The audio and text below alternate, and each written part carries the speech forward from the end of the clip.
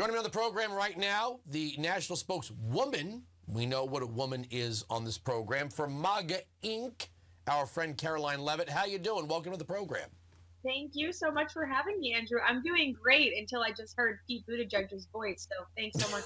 Yeah, well, I'm sorry to have to do that to you. But you heard Secretary Buttigieg. If you evil conservatives would just stop it with trying to keep biological men out of the women's locker room, we could stop the train derailments tomorrow. And the way that he was talking to this reporter, who I don't know who that woman was, but she's definitely not an unbiased journalist. She threw up a softball question for him. Do you think the Republicans are too busy focusing on culture wars?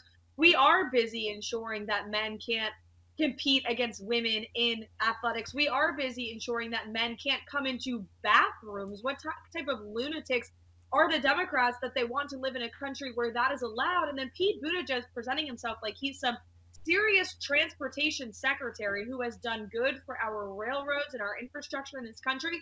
We've had more derailments under this administration than any other.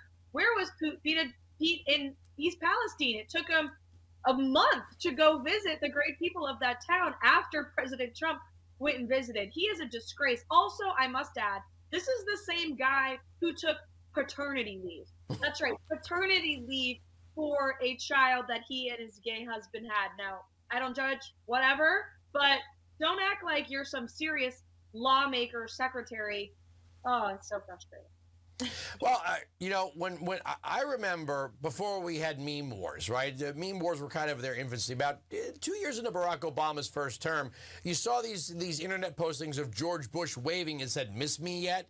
Right? I think we're there with Donald Trump. It's like, do you miss me yet? When you look at the border, when you look at spending, when you look at inflation, food prices, gas prices. I mean, normal thinking people, are being wrestled into this idea that if a guy grows his hair long, puts on some earrings, and dominates in women's swimming, he's just, she's just like any other woman. It seems like every day the Democrats are throwing something up there that, you know, maybe there were millions of voters that were tired of Donald Trump, or they didn't like, or they heard Orange Man Bad had to go, right? He was rattling the nerves of the establishment and the media and some European allies. But if all of this stuff is making normal thinking people go, you know, 2018 wasn't so bad after all.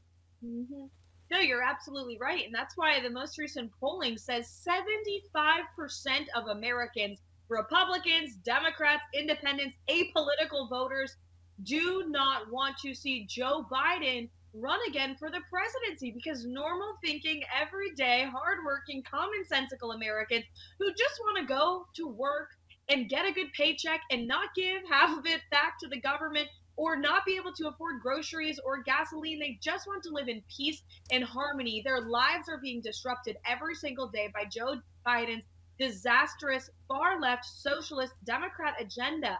And you saw it with his announcement video, Andrew. I mean, he came out, didn't mention the word inflation, economy, border security, law and order once. There was 350 words in that announcement video. Not one time did he mention the issues that are hurting everyday Americans. But he did say MAGA Republicans a lot. He did say Donald Trump a lot.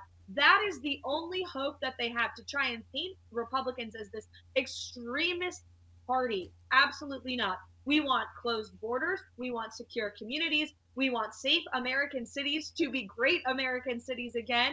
We want low inflation. We want your wages to be up. Those are the things President Trump delivered on. The records between Biden and Trump could not be more clear. And that's why I firmly believe that President Trump's not just going to sweep this nomination, but he will sweep the floor with Joe Biden next November, too. Yeah, I mean, if it comes down to whose record is better, there's no debate, right? Right.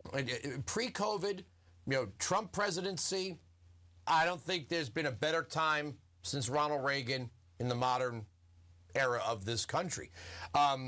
People that might have voted for Hillary Clinton were pleasantly surprised by the Trump presidency. The economy was on fire. 7 million jobs were created without government grants. That's the key thing. When Biden runs around, well, we created 12 million jobs. Well, if you just print $1 trillion and hand it out, sure, you could have everybody painting rocks for the government. It's called Cuba.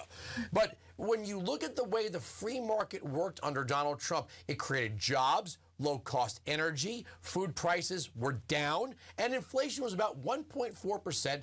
We were taking it to the Chinese on trade and securing the border. All of that has been wiped away for what we see now. And I have to imagine that a lot of people deep down inside, even if they're not going to put, a MAGA sticker on their car or wear a MAGA hat, or like, if push comes to shove, if the other guy's Trump, that's how I'm voting.